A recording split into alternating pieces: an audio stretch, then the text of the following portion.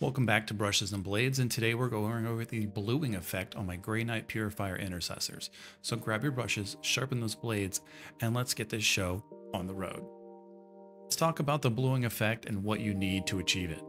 Here I'm using Monument Hobbies Faded Plum and Monument Hobbies Blue, highly diluted, almost 50-50 with airbrush thinner, to the point where the consistency is almost like an ink or pen liner. I'm using it to rim first in blue and then pulling into where I'm going to later put the purple, and then putting down the purple in the same way, pulling it away from the blue and pulling it slightly away to create a nice fade.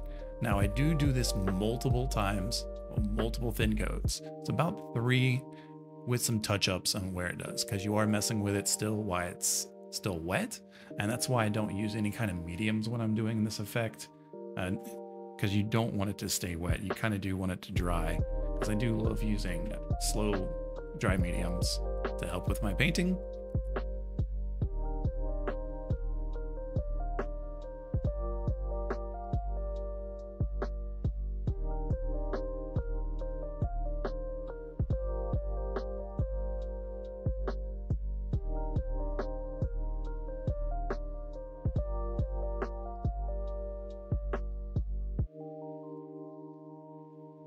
As you can see now, I'm just dabbing at certain points, trying to just hit points that I've pulled, because again, it's still wet while you're messing with it.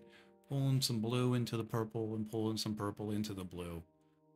This really just dials it in, gives it more of a gritty look. And of course, you finish it off with some classic Known Oil. You just give that whole weapon a Known Oil bath when you're done. Fills in those little barrel holes and everything like that. And of course, drill your barrels.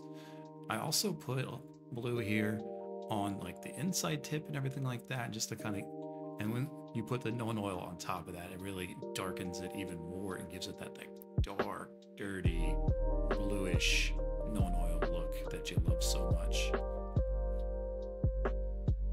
I also want to point out, don't be afraid if it looks too harsh, because once it dries, it's really thin the way you do it. Here, it looks like there's 2 circles almost around the weapon, but because you faded it out. Here in a moment, I'll show you the results, or my end results, after the Known Oil wash and everything like that, and it really dials it down a little bit. But when it's still wet, it's super bright.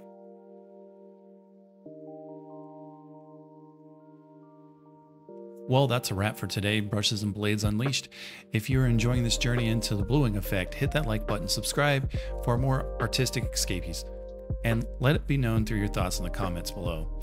Until the next artistic conquest, keep those brushes wet, and may your blades forever stay sharp. This is Brushes and Blades signing off. Stay inspired, my friends.